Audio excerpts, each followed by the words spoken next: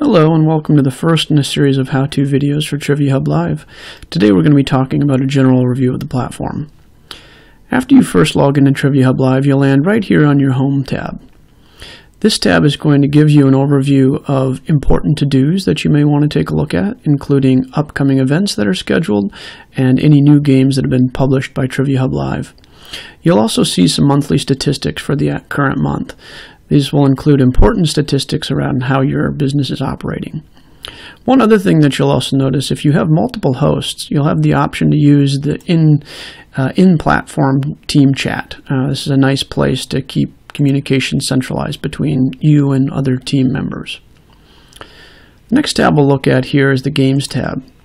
This is going to be where all of the games that are published by TriviaHub Live will appear in this ready-to-play games area. You'll be able to search and explore all of those games right from here. Any games that you download or create yourself will appear right here in this My Games tab. We'll go into this tab in more detail in a later video. The next tab is your Events tab. This is where you'll schedule and track all of your upcoming events, the locations they're at, the games that they're playing, and other important details. You can also see past events right here from this tab.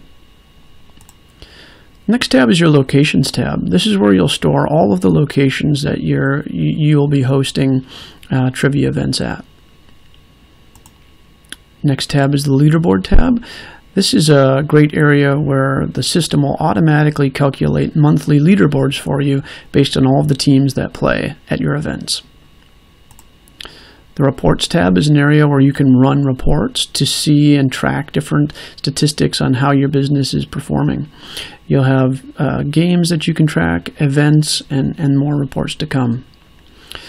The next tab here is your Help tab. In here, you'll be able to link to a user manual where you can read FAQs on the platform. You'll also be able to view many other video tutorials like this one today, or you can send us an email directly for any additional support. The final area here is your Account tab. When you go into here, you'll have the ability to update your details around your company name, your default time zone, and also change your logo. You can also do other tasks like managing your users, setting up your billing information, and changing your subscription options. That's the overview of the TriviaHub Live platform.